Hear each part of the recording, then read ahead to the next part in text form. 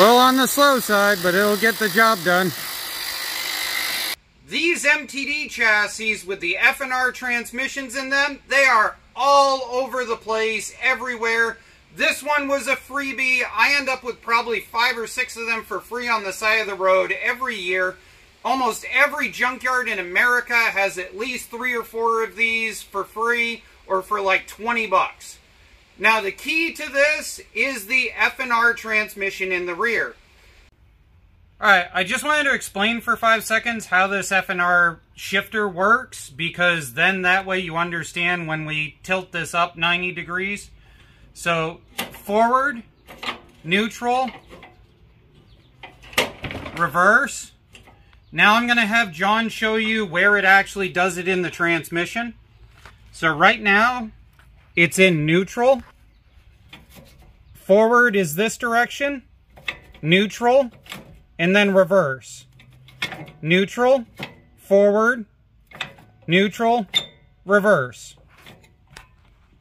Everybody always wants a go-kart that has reverse, and that's our goal today. The other thing I'll point out is this particular style of steering that these MTDs have. So if we have John take a look at this, the big thing is this clockable steering that's right here for building the go-kart steering. It is a square hub, so we should be able to clock this to either direction in order to be able to have the go-kart steering going this way in the front. Now, if we have John come over and take a look at this setup, this looks a little overcomplicated, and that's because it needs to be simplified. So the way that an F&R system works is that you have this variable pulley, and when the belt to the front of the machine gets pulled, it makes this contract, which makes this get bigger, which makes this turn faster. That's the 5-second version. Now, if we eliminate this variable pulley and we put in a centrifugal clutch pulley, this is a LabWorks knockoff of the actual Stens pulley. So the LabWorks right now are selling for about $45 a piece. The actual honest-to-God Stens one is about $140 a piece. So we're going to see if the cheapskate one will end up working for us for this project. So let me get that pop back on there. There we go. So the key to this is that we're going to eliminate the vari-drive, sit this belt like this, and then put it over the top of that. Maybe use this as an idler tensioner from this direction. And there we go. We should have our drivetrain, forward, neutral, reverse, and brakes. Those of you who know lawn tractors are going to point out that this isn't exactly a stock part. This is because this is an experimental tractor that we built like 5 or 6 years or so ago for John to run around on. We made a 24 volt setup and we had lawn tractor batteries in here. We tried upgrading it to 36 volts, but these Chinesium controllers just could not take the amperage coming out of the batteries, and they kept frying one right after another. But it did actually work when it was in 24 volts. We used a coupler that we made, which you should be able to see. Focus. Let's try this. We made a coupler right there, and that went to one of these Chinese motors that we ordered off of Amazon. I think this was a 300 watt, if I remember right. Today's episode of what should work versus what actually works. What should work on getting the steering column out of this is one of these large impact Phillips bits on the bottom. What actually works is a good set of vice grips held right on, and have somebody twist the steering wheel while you're holding it. There we go, down to frame. John's getting it all cleaned off. I need to take out the electrical experiment in the back and do a bunch of measurements, and then we'll be back. John, did I say you could take a break? Yes. Yes? What are you doing? I'm going to the cars. Where'd these come from? Mark. What do you say to Mark? Thank you. Which one's the coolest in the group? The funny car.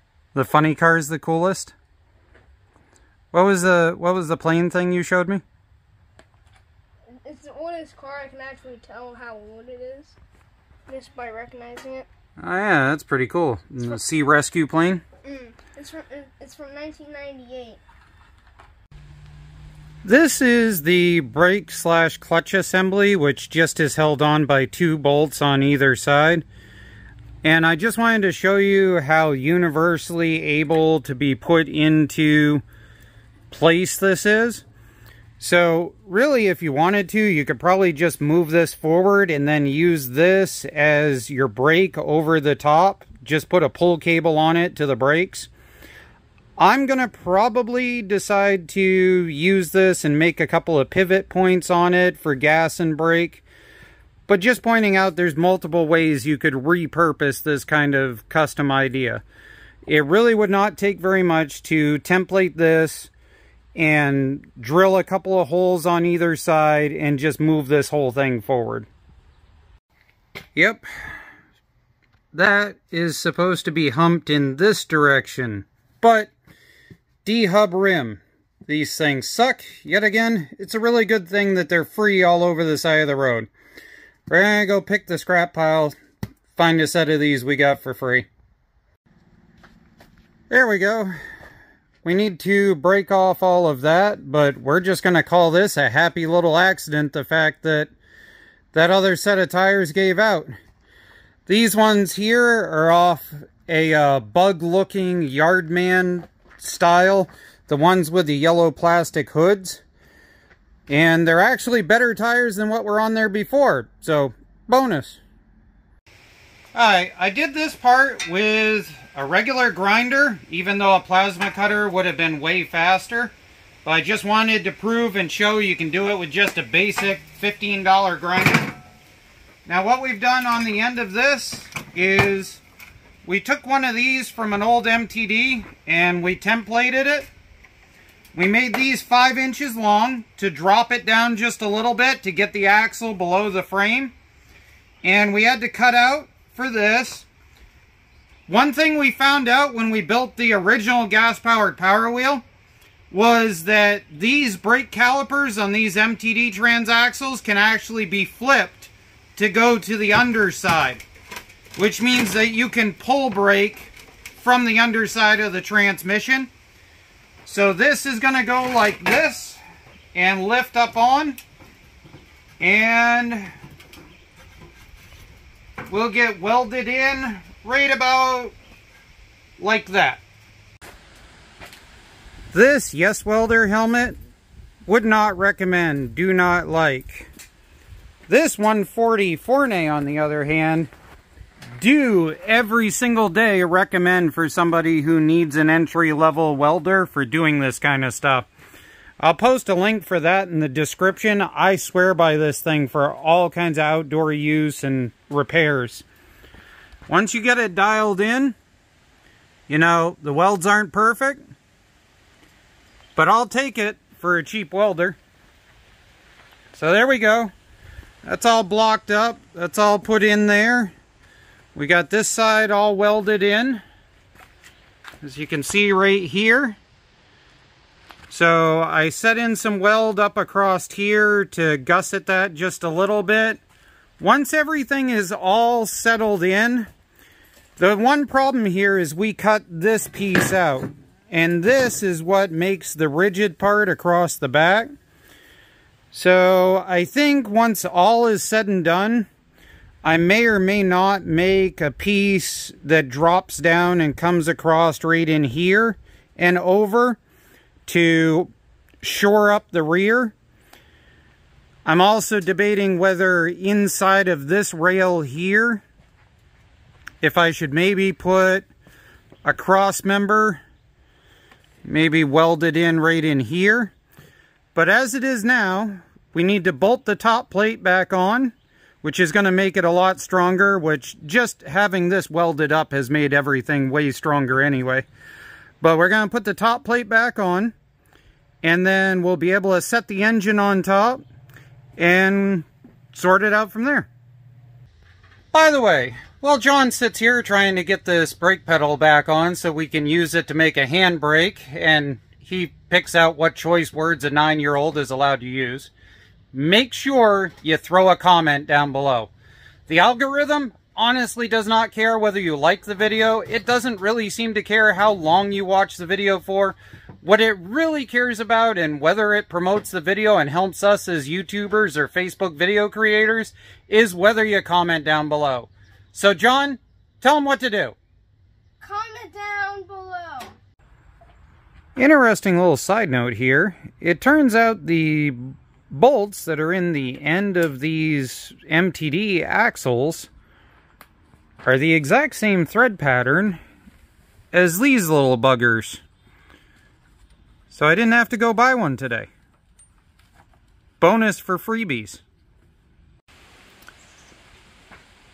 I actually bought this longer plate for this project, but it's some knockoff brand Azusa something or other plate. And I'm going to end up using this old school O&B warehouse plate. And this thing is just bulletproof, thick, and I think if I score these with a grinder, I can get that to sit right flat in between them and go underneath the sheet metal. So we minimize what we have to modify and whatever with the rear sheet metal. Before I weld things together a little bit, just wanted to go and walk around where we've got it lined up. It's just kind of a balancing act up there. We've got about a 42-inch, half-inch belt on here right now, just for mocking it up.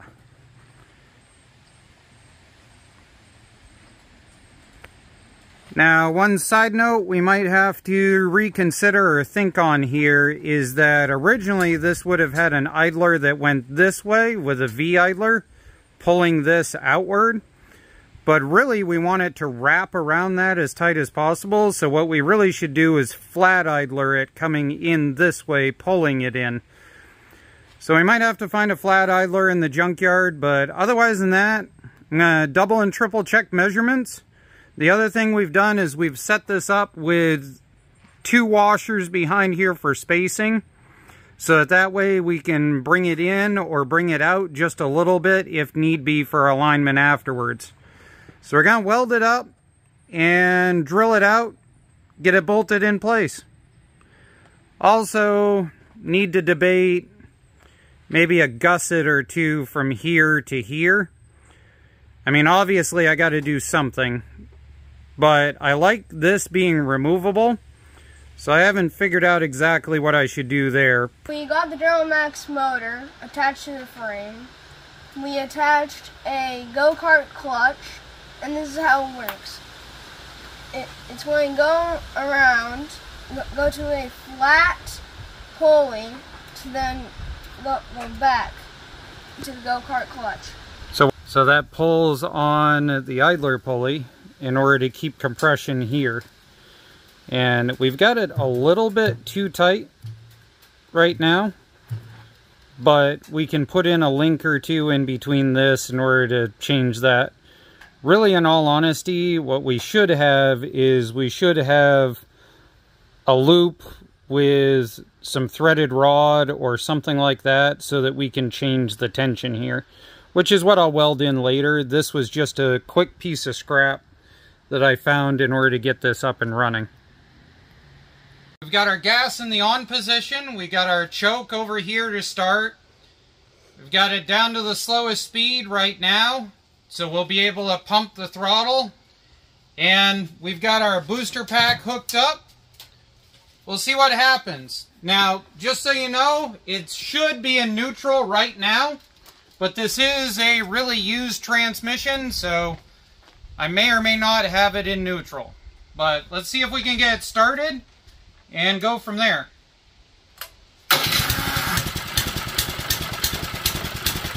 I'll take fires up first try. Alright, well, we got it in neutral. We're going to see if this will engage.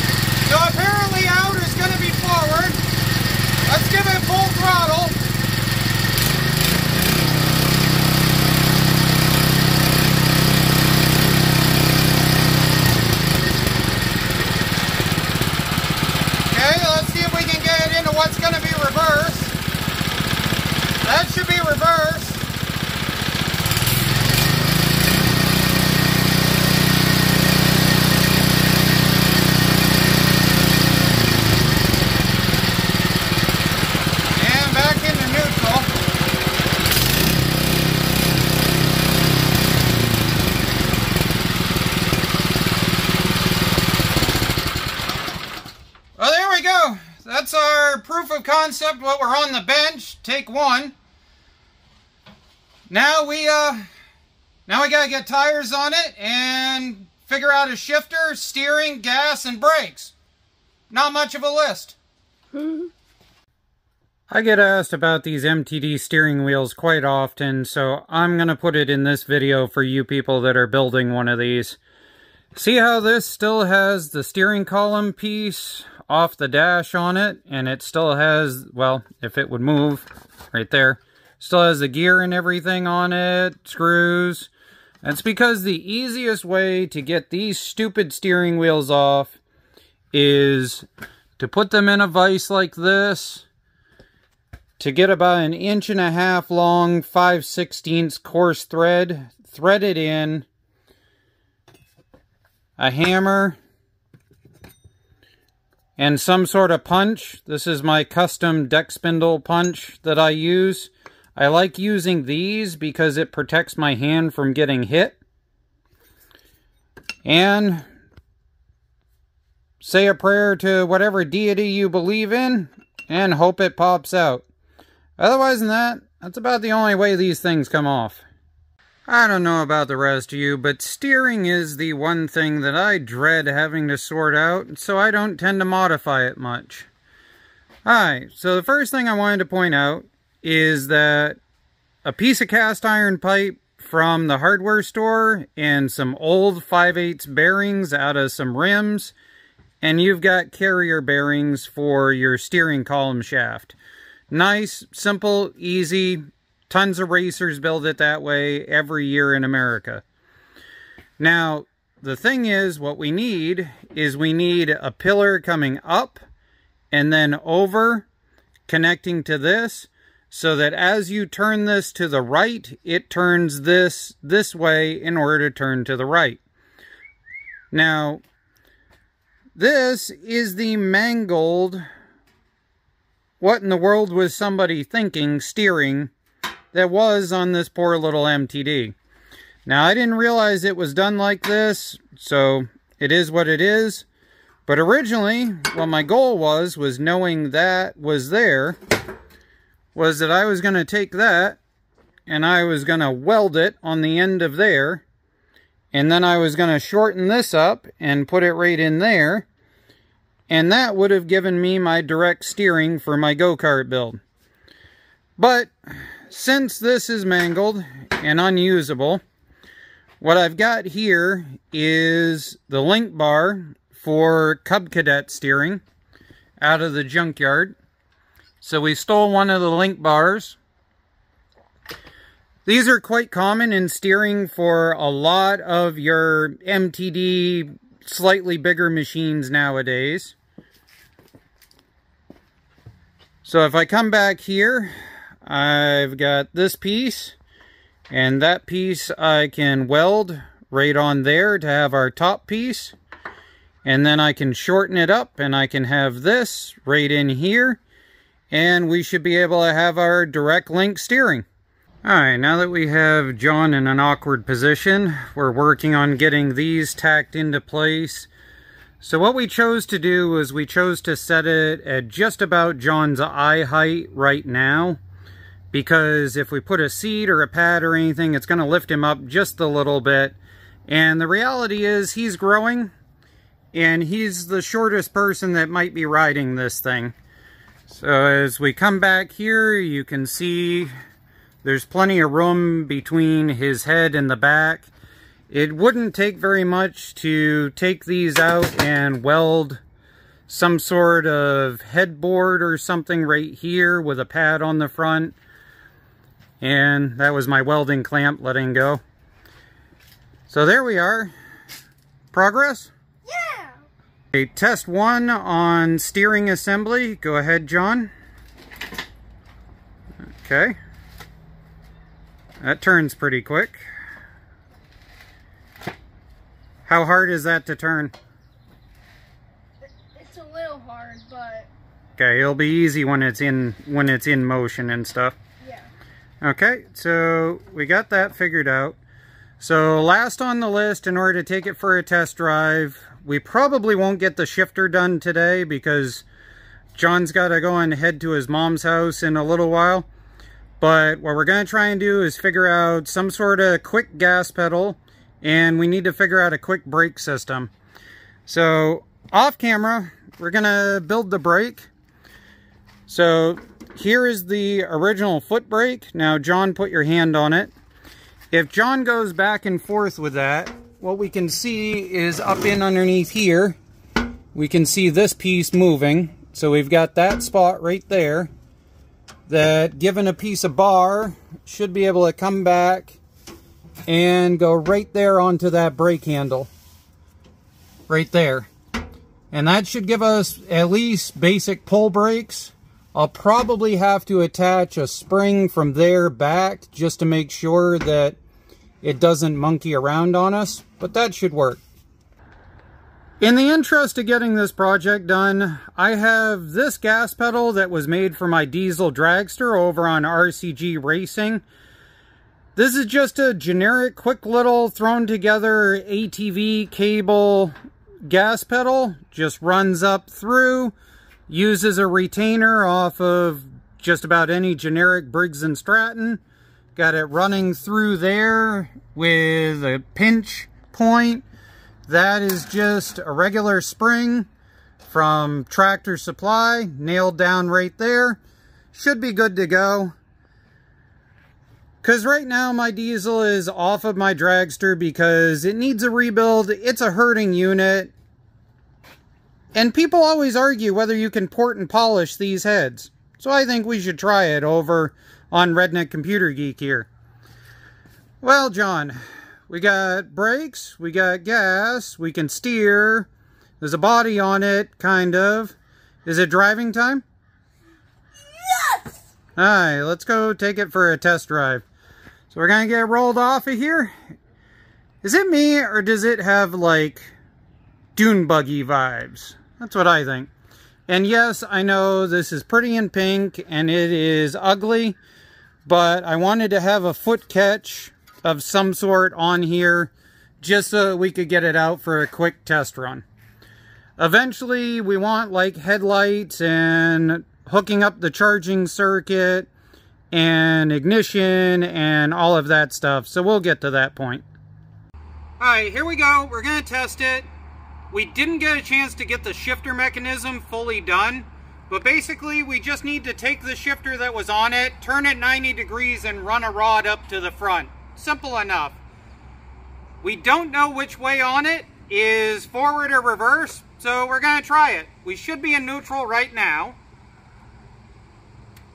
So let's get it started.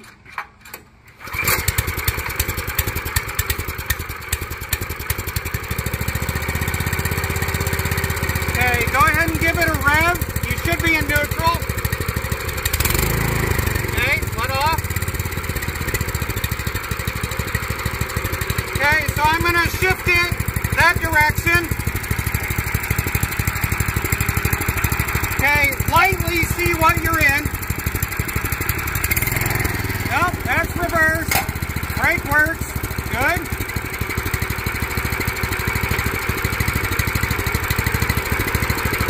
Okay, that should be forward. So hey, I want you to go forward and then let off and then test the brake.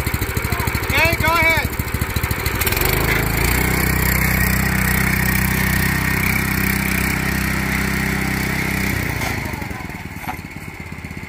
That works. Go ahead, go for it. Watch where you're going. Alright, learning experience I want to pass on.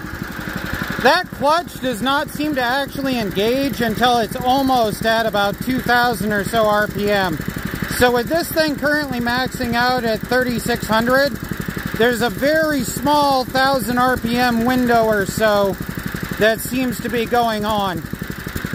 So we definitely need a carb upgrade, maybe some exhaust, some other stuff. Get the RPMs up more into like 4 grand, and this thing would definitely go pretty good.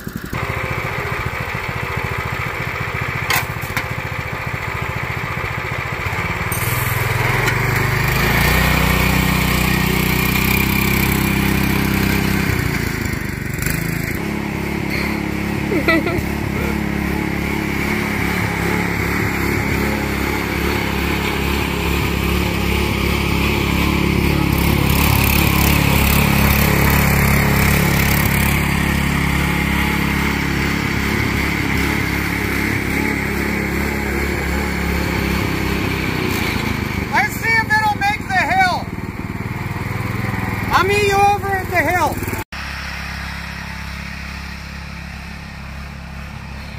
Going down the easy slope.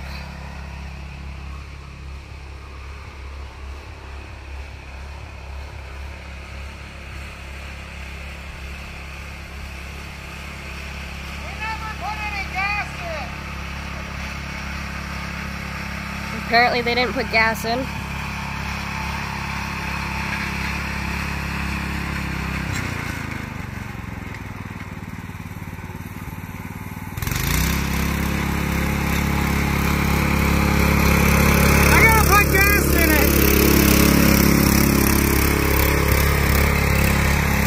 Hey John, why don't you line it up and let's see if you can burn rubber down.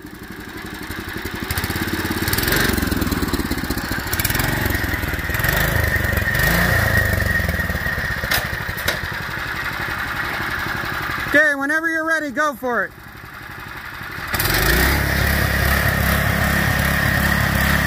Yeah, that gear ratio is what it is. But he's faster than walking, that's for sure. So he's going to try and do the easier side of the ATV trail around here that we test the mud mowers on.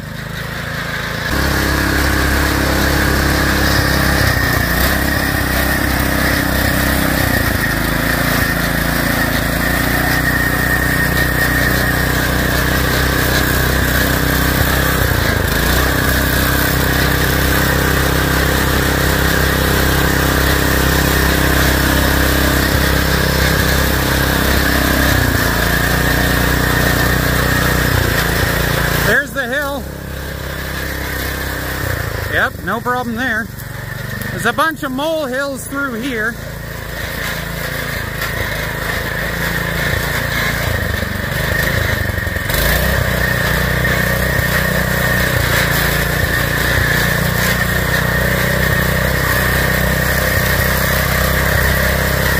I can't keep up. He's going faster than I can go. Whoa, there's off the tree.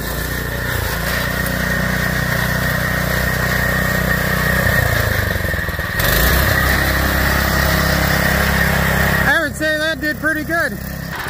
Against my better judgment, John wants to try the harder section of the trail around the house Right now, this thing, as you can see in the video, is flexing like this. And these things tend to snap in half really easy. I'm gonna let him try it, but really, in all honesty, I wouldn't recommend doing it till you have a reinforcement bar underneath this thing. Okay, John, I'll meet you over in the corner. Go ahead. Alright, there are a lot of really deep whoop-de-doos in here, so we'll see if it holds together.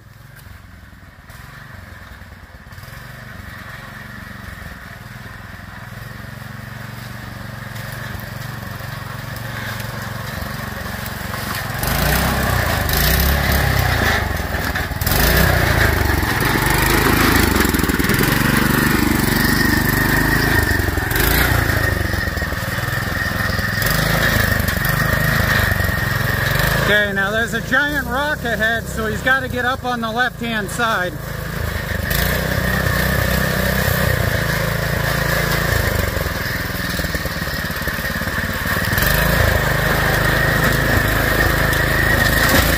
Whoa!